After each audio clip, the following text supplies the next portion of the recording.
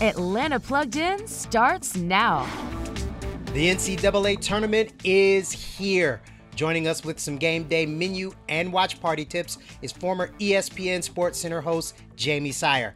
Jamie, thanks for joining us today. Can you give us some of your tips for a great watch experience? Yeah, I think first and foremost, you have to have your brackets ready and submitted, turned in, whatever you're doing with them before that first game tips off. I recommend maybe filling out multiple brackets. As we know, during this time of year, anything can happen.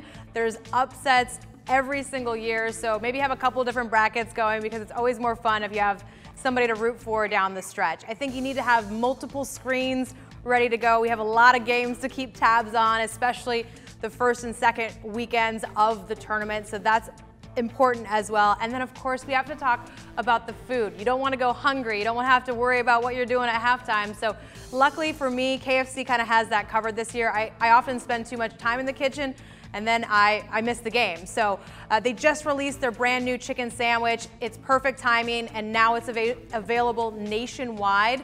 And the best part about it is you can actually just go to the KFC mobile app. It's brand new. Get the whole menu, order for pickup or delivery, and I prefer the latter because, again, I don't want to miss any of the games, so you can just do it from your couch and they'll bring it right to you. Fried chicken is always going to be on my menu, whether I'm getting traditional fried chicken or these chicken sandwiches.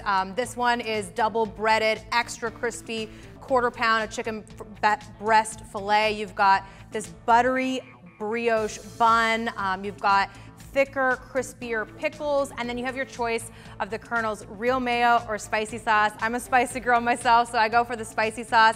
And then you have to have some sides. So I recommend going with a French fry bar. You can get the secret recipe fries from KFC, order all of their dipping sauces and then sort of set it up, and your family or whoever's in your pod can kind of pick and choose which sauces they want. Maybe they want to mix a couple of them together. I think that's a super fun way to enjoy some of our favorite game day foods while watching the games. Okay, now, is there anything we should look out for when it comes to our brackets?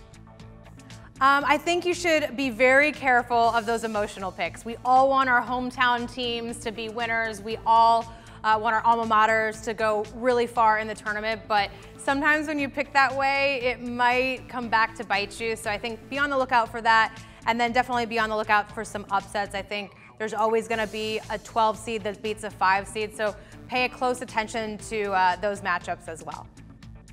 All right, Jamie, thanks so much for being here. For more information, visit kfc.com or download the mobile app to get the full menu.